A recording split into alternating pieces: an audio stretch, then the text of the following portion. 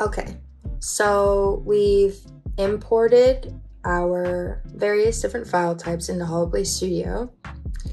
We ordered them and duplicated them in our playlist.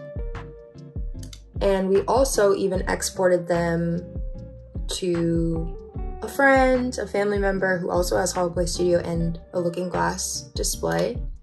Now, all there's left to do is sync our playlist to our device to play in Standalone, which means play without being connected to a computer or connected to HoloPlay Studio. It's really, really simple. All you need to do is hit this nice yellow, beautiful button called Sync Playlist.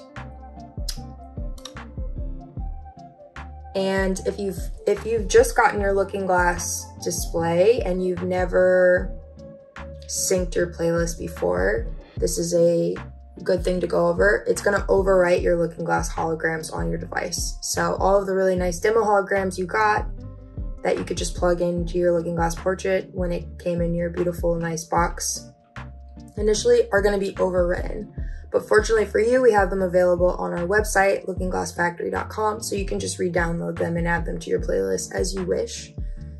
And yes, but you get this nice little prompt that says, are you sure that you want to do this? But yeah, we're sure because we have some really cool holograms in our playlist, so accept.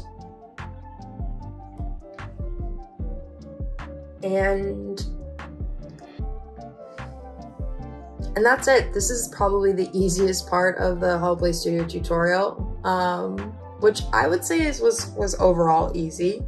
Let me know in the comment section below or on Discord, or email me at missy@lookingglassfactory.com if it was too hard or if it was just right. I would love any sort of feedback. But yeah.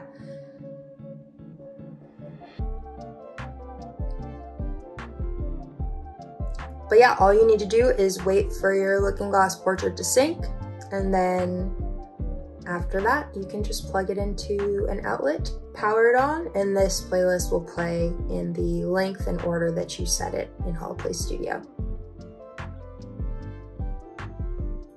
Hey guys, so we successfully completed this part of the tutorial. Just kidding. I mean, are you tricked? It's me in 3D. Can you see it? Of course you can. Anyway, so congratulations. This is the end of the tutorials. We learned what kind of files you can import into HoloPlay Studio, how you can adjust your playlist, how to export your holograms to your friends, family, and just your community of hologram lovers, and also how to sync onto your looking glass portrait or your looking glass display to run on standalone mode.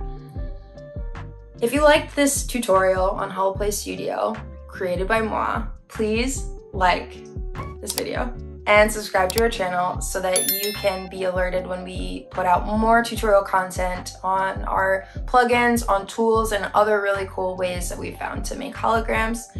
And comment down below if you have any suggestions on what kind of videos we should make. If there's anything that you think that we should hone in on to teach more about, we're so happy to hear about it. And you can always email me at missy@lookingglassfactory.com and email me your holograms. Export them .hop. We just learned how to do that, and I would love to see them. So I should probably play the playlist a little bit. It's just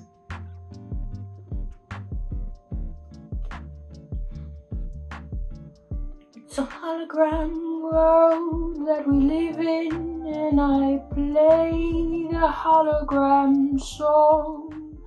It's a hologram place that we live in, and I'm making up this song as I go. Oh, la la la la la la. Thanks for watching.